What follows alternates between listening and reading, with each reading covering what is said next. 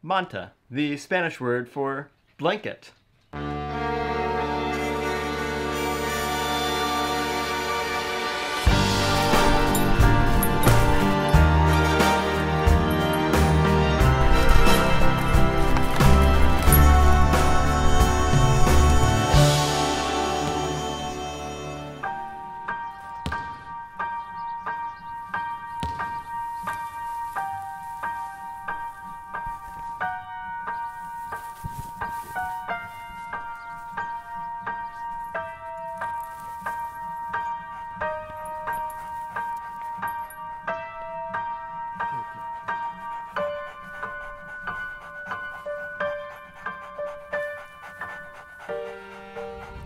And good morning, and welcome to another beautiful day here in Chile. I got up early to take the dogs on a walk because today, Elise and Moses get to come home. And I feel like the dogs are going to love Moses, but maybe a little too much. And I think that this morning, Moses is going to get a bath of licks from the dogs. So I'm interested to see how it all turns out, and I'm praying that it all goes well today. But let's go.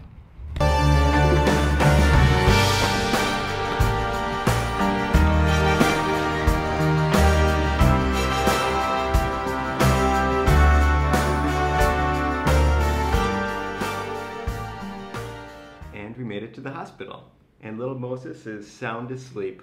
Life is good. But before we can go home, there are a bunch of other things that I need to do. First of all, just stare at Moses. So baby Moses, I think, gets his eating habits from me. Right outside of the hospital though, there's these churrascas, and they're so good. So one of the things that I love the most about Chile is how much babies mean, because here, after the baby is born, you get a ton of stuff. Like, all of this is ours. No, not all of it is ours, but just you wait and see what the government gives to newborn babies. They really care about the babies here. It's pretty awesome. $1, $2, just you wait. Now, I'm not going to say exactly how much it costs in order to have a baby here in Chile, but what I will say is the food is a lot better in the hospital, and it is a fraction of the cost to have a baby here in Chile compared to that in the United States. The other question that I get from people in the United States is, how is the medical care here in Chile compared to the United States? And I would say our experience was great. We had no problems. The doctor, the madrona, everyone in the hospital, they were experts. They knew exactly what they were doing, and they took care of Moses and Elise perfectly. Nothing bad to say. A lot of people, though, were wondering, why don't you go back to the United States and have the baby? Why would we? Now our baby has dual citizenship, meaning when he's 18, he can choose if he wants to be a citizen of the United States or of Chile. So, right now, he'll have 2 passports, one from the United States and one from Chile. Pretty awesome, huh?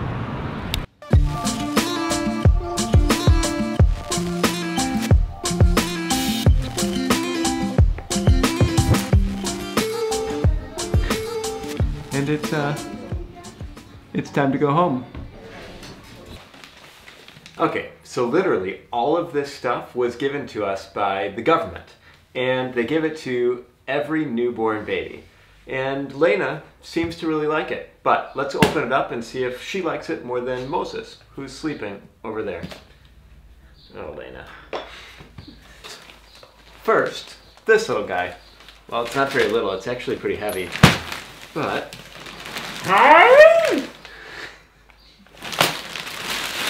pillow for the airport. They must know that we're gringos and we travel a lot. This will be great on the plane. Nicely wrapped. Baby soaps and lotions, hand sanitizer. A little bath towel. Oh, okay. Check out this backpack. I think Lena could fit inside. Lena, go inside. No? Oh my goodness, look at all these clothes. Wow-wee. From the Camiseta Manga Larg line.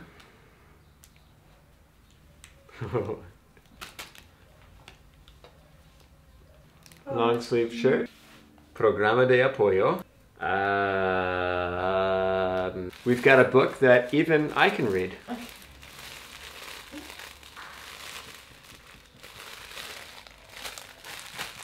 And there it was. A little book. Thank you, government. And all of that stuff was inside of this, which hangs out on the wall or on a door. And you can put other stuff inside of it, and that's what everything came in. How cool is that? 4 of these guys.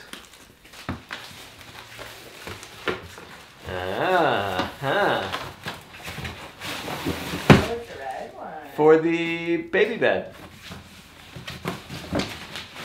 Or maybe it's a tent.